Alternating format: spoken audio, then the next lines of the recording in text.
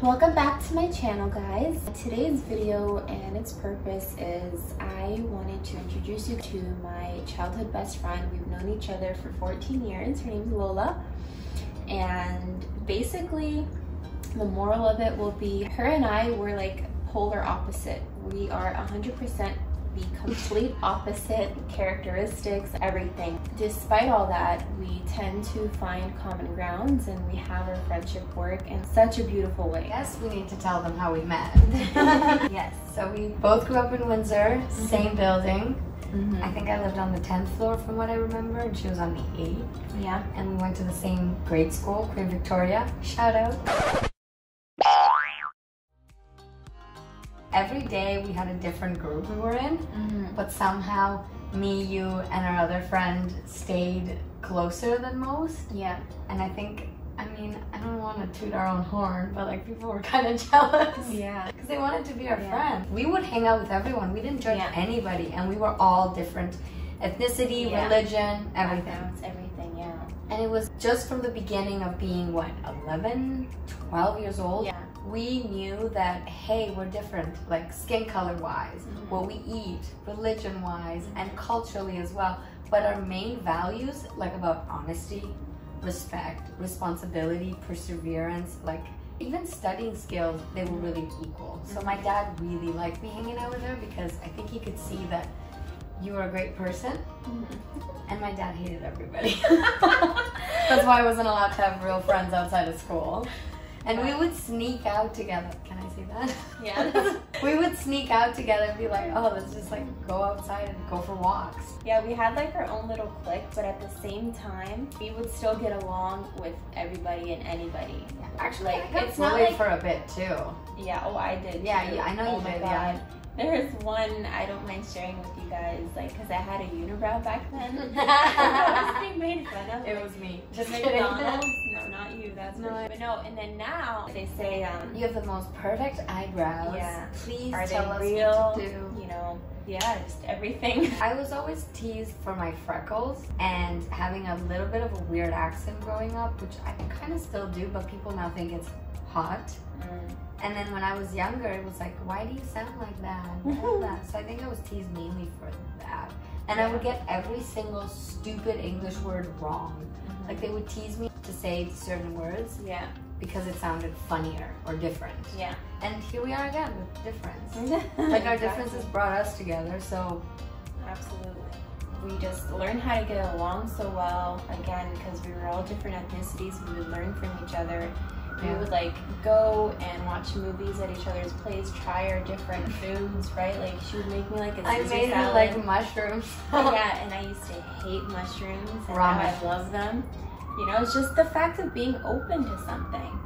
Or at least you don't have to try anything, but you can listen to the other person's point of view and their perspective. You will never understand because you'll never be in their shoes, but you can just stand with them. You can just not agree with them, because of course we're always gonna have disagreements or debate. Yeah. But essentially you need to listen, and I think that's the most important part of a friendship. We have grown to be under very strict rules at home. I don't mind sharing this with people, but my dad's side, I shouldn't say my side, he was very traditional in his own way. And it really bothered me because I was not like that. And I still grew out of that bubble. Yeah. And having her as my friend, culturally different, with different backgrounds, different skin colors, like our hair was different, our eyes, everything. The way we communicated, our languages, and we still to this day think, holy, like I'm so happy that I never grew up that traditional in a negative way, because you can still be traditional and take the positives out of it and be better, which you are doing because you're very traditional in your way, you're very family oriented. I'm not. I'm very alone with my dog, and you're very mom, brothers, like cousins, family. Yeah, so that's again another form of how different we are. Yeah. But it's just she likes spicy. I don't. There's a huge list of differences, and this is the whole point. We still get along extremely well. We grew through so much, and we've kept in touch where we understand each other even more, like where we come from and the certain changes that we've made throughout our life, the reason why as well. I feel we bounce off each other pretty well because of our differences. Like you always ask me why, and I always try and find answers for you, unless I tell her to Google it, because I don't know. There's a few things that she's taught me, like we're the same age. Age is just a number, obviously.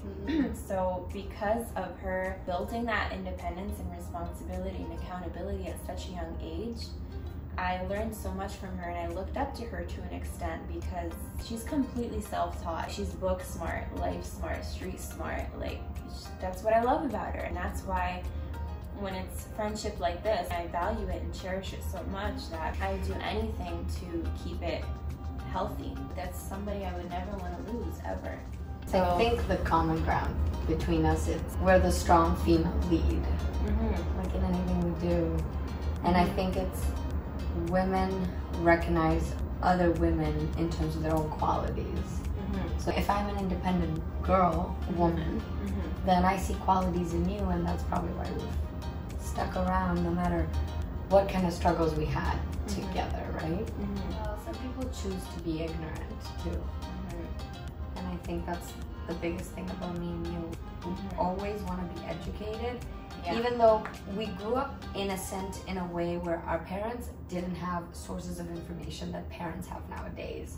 So everything they read on the news, like you've mentioned before, they believe it instead of doing research or finding the source of information from that. So we grew up in a very, this is how it is, household. And for us to break out of that and eventually educate ourselves, learn from people of wherever they're from. It doesn't even matter if they're from here or if their parents are from another country. It's the way that they were raised as well. We're always curious because we did grow up in a bubble. I think I did. Do you? I think so too. Yeah, I think we grew up in a specific bubble with certain restrictions. We grew up with strict parents, so only kids with strict parents will understand what we went through, right? Like time when we finished school was 3:40. If I wasn't home before 4, all hell broke loose. And I think you had somewhat of a, where were you? It was like, I'm just chatting with friends. Yeah. Why are you making friends? Because of this, that's why we're making friends. Yeah, and so she makes me get out of the house and I hate it. But it's usually to good places. Unless it's hikes that are 5 hours. She got me on a boat, and then she's the one that got sick. You'll see the video. I always get motion sickness. But she's like, yeah, let's do it. It's a great idea. She would be the kind of girl to be like, Lola, let's go skydiving. And I'm a yes person. I'm always like, yeah, I'm down to do whatever. So we would be mid-sky, and she'd be like, that's it, turn around. That would be her. For me, it's like an extremely open prior experience, and she already envisions what the hell is gonna go down within the experience, so automatically she has her answer, and it's very logical. But for me, because I'm so adventurous, I'm very spontaneous. I just want to go and get that thing done. I'm so open to anything because I'm all about learning new experiences. Like roller coasters? Midway. She's like, this was not a good idea. We'd go bungee jumping, and I would be like, but hey, always in the back of my mind, I'm like, no, this has to get done. Because for me, I'm not a quitter. So when I start something, when I start something, I make sure that it gets done, regardless of the torture and the scare. You're crazy. So our lifestyles in general is like complete opposite. Yeah. We should probably give them somewhat of a list. Okay, so family oriented for you. I'm a loner. Yeah, pretty much. It's true. Religion, atheist. Yeah. Atheist and religion. How is this thing real, right? There's more personal things for sure, like just choices. Yeah. I think deep down, what we're trying to say is that no matter what different choices we make to raise our own lifestyle, in the end, our common grounds is be honest, be open-minded, listen, be determined in certain things, like push each other, and also be there for each other when one of them is down. I'm somebody that when I have problems in my life, I don't really like to communicate them. I like to bottle them in. As much as I'm very impulsive, and you are too, with our decisions, and like, hey, you hurt me, hey, you made me angry, hey, you made me happy. In the end, when something really hurts me, I bottle it in, and I don't want I don't want to overstress people. But you're the type that likes to no, we should communicate that. I accept it. So because I care so much about that person I value, whatever they're going through, basically I'm going through as well. I want to go through it. That's how you end up learning from each other. It's because I'm actually feeling your pain or your happiness or whatever emotion that you're going through. I'm feeling it as well. And that's how I can relate even more to you, is because I felt it. Because you're an empath. Yeah, and then we grow. Another thing is that when things go wrong, as she's mentioned, we're both very impulsive at times, so we can snap at each other. We are both mature and wise enough to correct that mistake. Yeah, correct that mistake within the same moment. Yeah. We don't wait a day, we don't wait 2 or 3 days or a week or a month. For me personally, I hate going to sleep having an argument left with anybody that I care about. Why go to bed having that negative energy, negative thoughts, negative emotions? It's so draining and it's pointless when you can just come to a conclusion and a solution with that person and done deal. Move on to the next day, make sure it's a fresh new start and you're happy, you're good. Sometimes we just crave the pain we think we deserve. We're always so familiar with people hurting us consistently that when people don't hurt us, we question it. And what we truly deserve is love and respect, because we're human beings. But instead we accept challenges and we create problems because we want to solve those problems, and we want to put each other in these hardcore situations, and painful situations. It's an unhealthy cycle, that's for sure, but it's the whole process of learning and growing. It's basically what it is.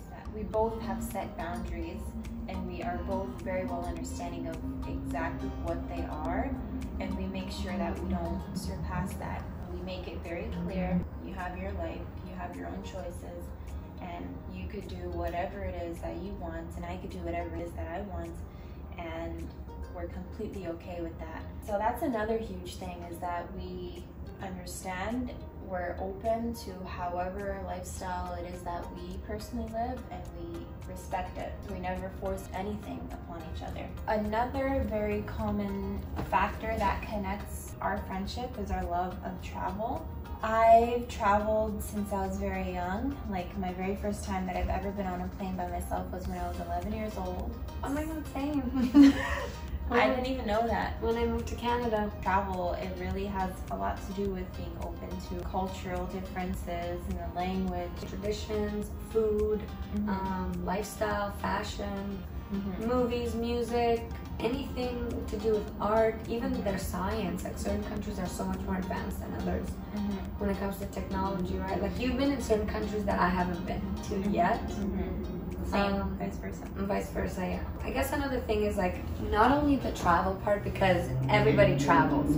Everybody goes to a new country and tries to experience it. I think we try and live like they do in that country. I've never really stayed in a resort my whole life. I've never stayed in a resort either. Usually, even if it's a hotel, it's usually within the locals, because both of us, during our travels, we love to absorb everything. Yeah. When I was a university student, hostels because it was cheaper. But then as I grew, I liked my solitude a bit more. So Airbnbs with locals there.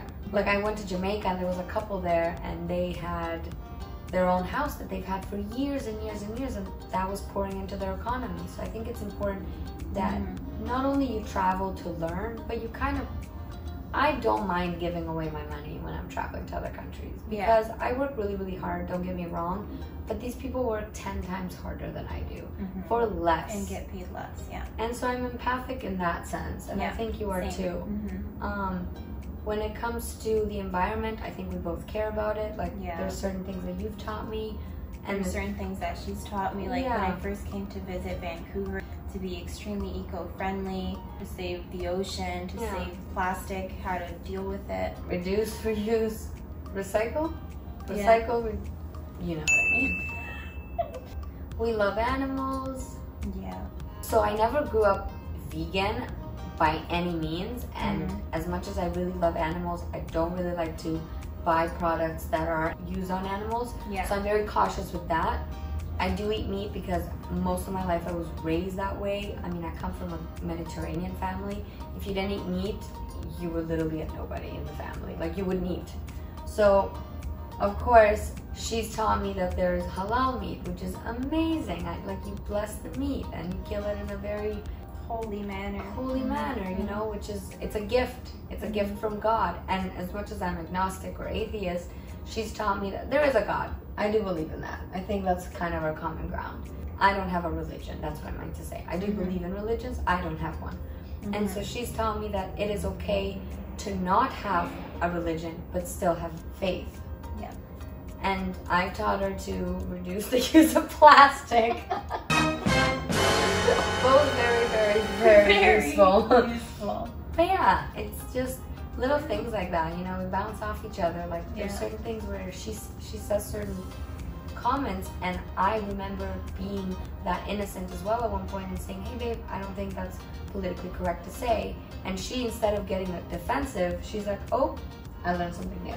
Yeah. I never really take anything personally either. For me, one thing that I've learned in like a true real friendship is when you give each other a lot of, excuse my language, but shit, and clean it up. But when friends give you shit, it's because you're meant to clean it up. That's the whole point. Like, if a friend is giving you grief about something, it's because they know you can do better. Yes.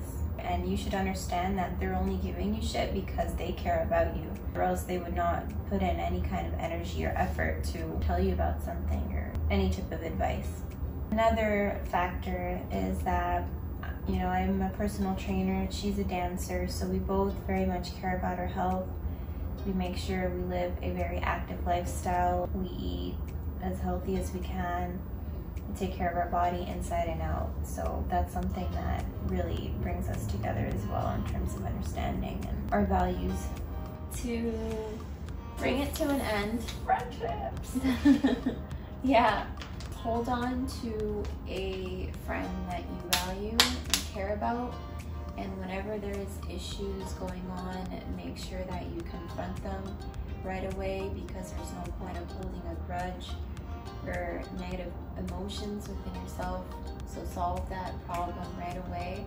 But if you it's easier said than done, because people work in different ways. We've mentioned ignorance. There's some people, they are just not open to that. They've never really dealt with the difficulty in relationships in general, so they don't really know how to respond or react to certain situations, certain scenarios, and that's why they tend to choose the method of escaping as opposed to confronting. And that's when you just know that that person's not the right one for you. If somebody doesn't see your side of argument, and unfortunately you don't see them in your future, it's completely normal and not toxic to cut that person out of your life, because they no longer bring you what you need. Respect, honesty. So if those things are not given to you in a friendship, why are you bothering? It's always going to be one-sided. So that's why we're trying to say, listen to each other, communicate with each other. If something bothers you, tell them. And if at that moment that person doesn't care about your feelings, then you should not care about them either. Basically how we've had our friendship work for like the past 14 years. We could be not talking and not seeing each other for years, but then once we do reach out or plan something, it's like there hasn't been a single day that's missed. So we kind of like pick up where we left off pretty much. Thank you for joining us. I was so glad and so honored to be on my best friend's channel.